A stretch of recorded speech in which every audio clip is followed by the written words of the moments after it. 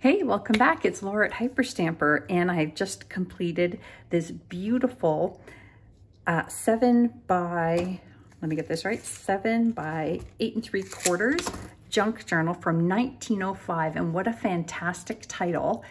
If you do mixed media in your junk journals or just love art, this is an art education book from 1905. It's actually in really good condition, this cover. And the plates inside of it are just fantastic. And I've included a bunch of them in this journal. The rest I'm going to spread out amongst other junk journals that I'm making. So let's take a look inside here. I had to add a cotton closure because it is so chunky, I couldn't close it more than that. So there is a tie to keep it shut. It is so stuffed. I probably overstuffed it, if there's such a thing. But let's take a look at all the fun stuff inside here. The original first page is here, and as you can see, here is the date 1905. It looks newer than that just because it's in such good condition. I made this lovely little pocket here with a journaling spot underneath, and inside here I put this wonderful page from an 1892 Demarest Family Magazine. Look at that beautiful image there. Isn't that lovely? You can have a lot of fun with that. And this one here from the 1800s from a German book, and that is a plate there that I've actually added a piece of antique paper on the back too and made it into a pocket, so you can actually stuff that if you like and use it for more secret spots. This on the other side is a fun 1953 receipt from Jean's High Grade Ice Cream, $2.70. And then we have a little journaling spot there as well. Wonderful children's story pages with the finger signs that moms and dads would have used. This is a fun little piece of silver birch, which is not easy to find, but I found it up in one of our Canadian forests. And that's mounted on top of a vintage dictionary page. And this is just a little tiny signature that I pulled out of a hymn book from the 1800s. It is fantastic. Oh my gosh, this book is just so full. There's a vintage cross-stitch pattern, typing page, another one of these wonderful children's pages, little songs and poems. Another really fun plate here from a children's book from 1904.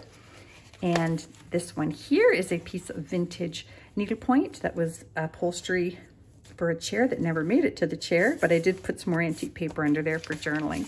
So everything in here, of course, as I always say, is authentic, antique, and vintage ephemera, except these few tea-dyed pages for extra journaling space.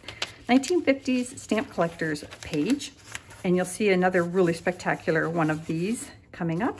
Antique book page here, made into a journaling spot, and then this is a tuck spot that I made out of a vintage doily. Look at these wonderful vintage songs here. Evening prayer, morning song, some inspirational poems from Tony's scrapbook from 1947. And I highly encourage you to read those. They're lovely. And look at this whimsical little illustration from the 1930s children's book. How fun is that? Little sewing notions running away. Here we go, some more of this. And here's that wonderful page out of a stamp collector's book. This was the British page on one side, and I believe, I'm not sure the country on the other side, but I can find out. And yeah, look at, they're all on their little hinges. So you can take them off and reuse them, or you can just keep it the way it is. It's quite lovely.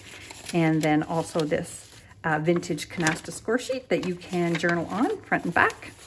And a little journaling tag here that I made out of vintage and antique paper, 3 different kinds. And I made the pocket there out of an antique lace.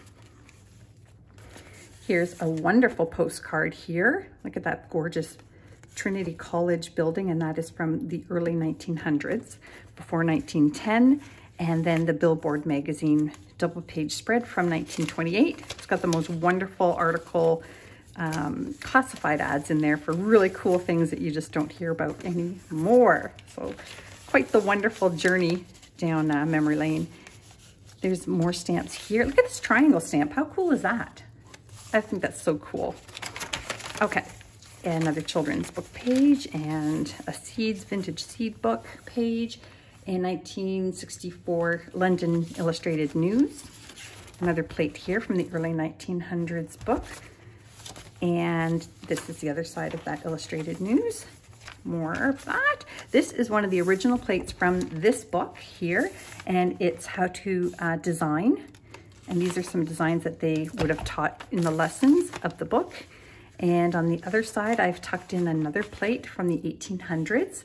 So you can journal on one side, and there's a beautiful image on the other, a vintage playing card, and this little book. This is not antique paper in here, but it is vintage upholstery fabric. So I thought that was kind of fun. Just tucked that in there. Another wonderful plate from the early 1900s here. Absolutely mint condition, that one. And that is from Folklore, Fables, and Fairy Tales. And then these two little banknotes here from the 1920s. This is Bobby Coon, and that is a really fun little children's book. I've got a couple of pages in here of that. And then I made this double tag. So it's a journaling tag made with antique paper, and then another journaling tag in this pocket here. Isn't that fun? And then in this pocket is another pocket. So you can journal on the back, and you can journal on this piece, and there's just another vintage playing card here, which I just think is so fun. So lots going on this page. Whoop, that one goes there. And look at all the tags and tucks in this page. Holy Hannah. I had so much fun with this. There's that wonderful, there's actually the cover of that page. Indiana Avenue, 1930 Monopoly's money. And that brings us to the end where I put this vintage cross stitch on here on cotton and put in 2 pearl shots receipts tucked into there. So it's going up on Etsy now. I hope you enjoyed. It's hyperstamper.etsy.com. It's first come, first serve. It's always free shipping. And don't forget to subscribe. Thanks for watching.